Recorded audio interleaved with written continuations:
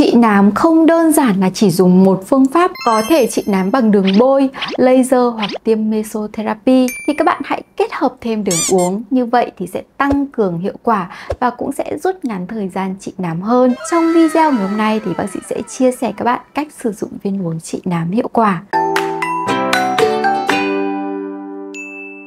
Chào mừng bạn đến với kênh của mình. Có rất nhiều bạn lần đầu tiên đến với kênh. Xin giới thiệu, mình là bác sĩ Mã Phượng, bác sĩ da liễu, với mong muốn giúp đỡ các chị em có một làn da khỏe đẹp hơn. Bác sĩ chia sẻ rất nhiều video trên kênh này. Hãy đăng ký kênh để có một làn da khỏe đẹp hơn mỗi ngày bạn nhé. Bạn nào cần tư vấn có thể nhắn tin cho bác sĩ qua fanpage bác sĩ Mã Phượng. Bác sĩ luôn sẵn sàng giúp đỡ bạn.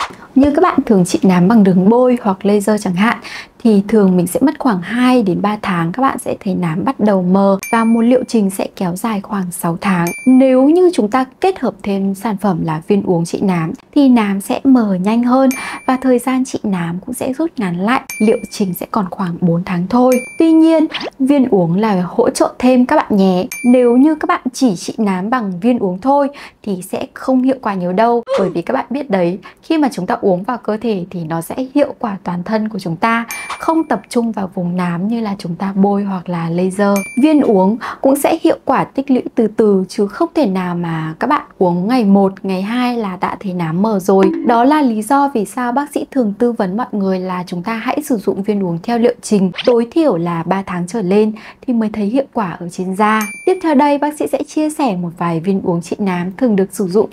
Nhắc đến viên uống trị nám sáng da thì đầu tiên mọi người thường nghĩ ngay đến đó chính là glutathione. Chúng ta hãy cùng nhau tìm hiểu một chút về hóa chất này nhé. Glutathione được sản xuất ở gan. Tuy nhiên khi càng nhiều tuổi thì cái lượng glutathione được sản sinh cũng sẽ giảm dần. Glutathione là một chất chống oxy hóa mạnh, đóng vai trò như một chiến binh để bảo vệ các tế bào của cơ thể khỏi những tác nhân từ bên ngoài và tăng sức đề kháng cho cơ thể của chúng ta. Ngoài ra, nó còn giúp khử các gốc tự do và làm chậm quá trình lão hóa. Như các bạn cũng biết thì melanin quyết định sắc tố trên da của chúng ta. Có hai loại sắc tố là eumelanin và pheomelanin. Nếu da của chúng ta có nhiều sắc tố đen eumelanin thì da của chúng ta sẽ tối màu hơn. Những vết nám trên da của chúng ta là do sản sinh nhiều sắc tố đen eumelanin quá mức nên nó được hình thành như vậy. Có một tác dụng cực kỳ quan trọng trong trị nám da của glutathione chính là ức chế enzyme tyrosinase tổng hợp sắc tố đen eumelanin,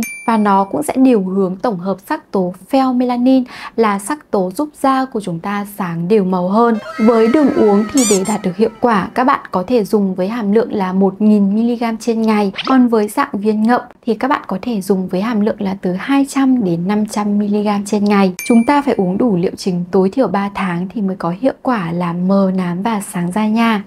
Loại viên uống thứ hai đó chính là viên uống L-cystine. Nếu như chị em nào không có nhiều kinh phí để dùng glutathione thì có thể thay thế bằng L-cystine, bởi vì L-cystine cũng là một tiền chất của glutathione. Và khi chúng ta uống vào cơ thể thì L-cystine có thể chuyển hóa thành glutathione. Mặc dù không hiệu quả mạnh như glutathione, nhưng L-cystine cũng sẽ ức chế tổng hợp sắc tố đen eumelanin và cũng tăng đào thải sắc tố đen trên bề mặt da. Ngoài ra thì L-cystine cũng là một chất chống oxy hóa mạnh, giúp khử các gốc tự do để da của chúng ta trẻ hóa hơn. Một liệu trình khi các bạn sử dụng viên uống L-cystine thì sẽ khoảng 3 tháng, và các bạn nên bổ sung với hàm lượng là khoảng 500mg trên ngày. Ngoài việc chúng ta uống đủ liều và đủ thời gian thì đây chính là một mẹo để các bạn sử dụng viên uống trị nám hiệu quả. Trong một số nghiên cứu cho thấy là khi chúng ta kết hợp đồng thời glutathione và L-cystine, nó sẽ tăng cường hiệu quả làm mờ nám sáng da hơn là khi chúng ta sử dụng đơn độc từng loại. Vì vậy, để đạt hiệu quả hơn thì các bạn nhớ là chúng ta sử dụng hai loại viên uống glutathione và L-cystine kết hợp với nhau nhé.